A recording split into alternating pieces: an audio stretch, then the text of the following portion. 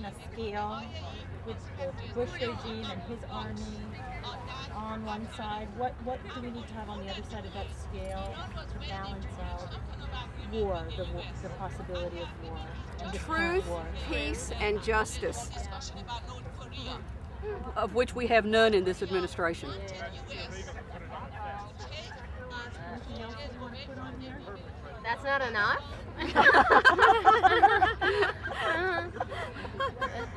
How about life? Let's put I was life just on there. going to say that. Life. The lives The of our- value of human life.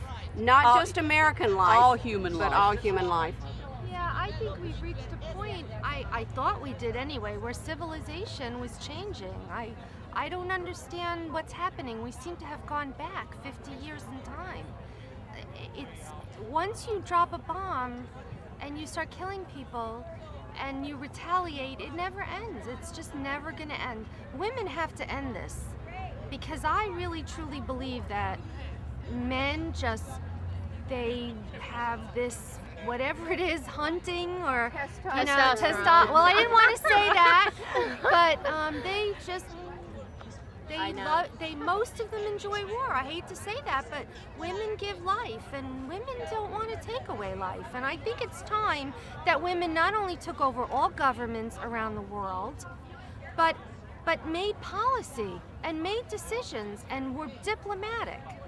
Enough with this building nuclear arsenals and ships and stuff in the sky that's gonna, have satellite, telemetry to aim at some large city to kill people. It's enough, enough of this. We don't need it anymore. I think if women stood up and said around the world, we want to stop this, like Indira Gandhi did, and after her, we could do it. We could just have to do it. We have to get out there and do it.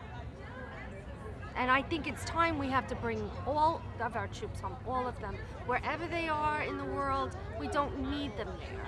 It's only for large corporations making a lot of money. It has nothing to do with us. And we have to stop making people in countries that are so far away abstractions. That's one of the big problems.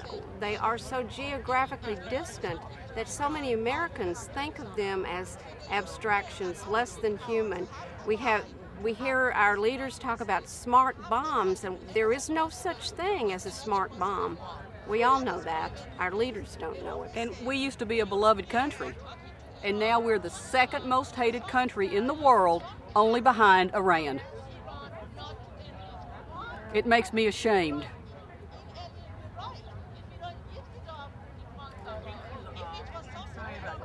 Thank you. Thank you. Thank you. My sister wrote a